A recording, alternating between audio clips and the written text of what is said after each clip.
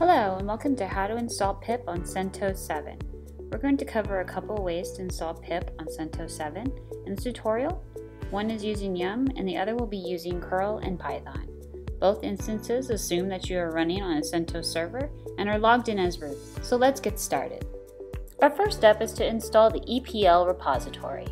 Luckily, we have a link here that says how to enable EPEL repository. Link right here on this page. So let's go ahead and click that. What is an EPEL repository, you ask? It's basically just a set of libraries that you may need for your OS. Enabling it on CentOS is actually fairly easy, lucky for us, so let's go ahead and get started with that. In order to install EPEL on CentOS via Yum, all you have to do is run the command sudo yum install epel-release.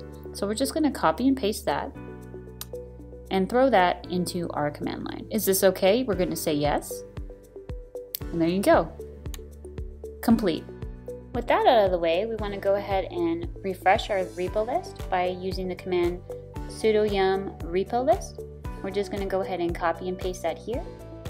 And we're going to go ahead and throw that into our command line.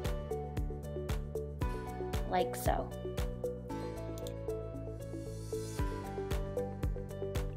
Okay, now that we're finished that, we're going to go ahead and move on to step 2, the actual installation of PIP. First, we're going to install PIP via Yum. If you want to install PIP via curl, go ahead and skip to about the 3-minute mark on this video. First, we want to just make sure that our Yum is up to date, so we're going to hit the command line yum-y update and just throw that in our command line and make sure we're good to go. In this case, it looks like there was nothing that needed to be updated, but if you had updates, this is where they would run. With Yum fully updated, we can go ahead and install PIP. So we're just going to copy and paste this line here, yum-y install python-pip. And just like before, we're going to copy and paste that and throw that into our command line. Hit enter. And there we go, we've got complete. We've successfully installed PIP via Yum. Now just to verify our work, just because it's a good idea, let's go ahead and run pip-help.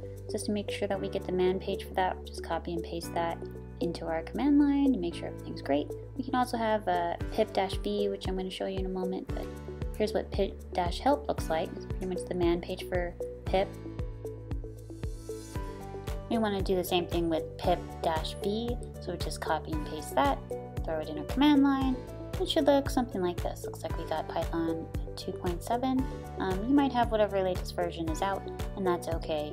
Just make sure that you're good to go. And that's it. That's installing PIP via Yum. So feel free to stick around if you're interested in installing PIP via curl with Python, or if you've jumped from the beginning of this video, you're in the right place. So to install PIP via curl, we're just going to copy and paste this line that says curl and ends with get pip, and we're going to throw that into our command line, and we are going to hit enter. Copy and paste that, hit enter, let it do its thing. Should be done fairly quickly.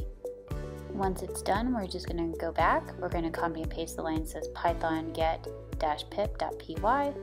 Copy that, go back to our command line, paste that in, hit enter, and this one should also be done pretty quickly. There you go, looks like successfully installed PIP. And that's it, that's all you have to do when you're installing PIP via curl. Now just to verify our install, we're just going to do pip-v. Just make sure we're good to go. And there you go, you should get something like that. I got Python 2.7, but you might get whatever Python is available at the time or what's most up to date. And that's it. Thanks for hanging out with me. This has been How to Install PIP on CentOS 7. Thanks for being with Liquid Web, home of the most helpful humans in hosting.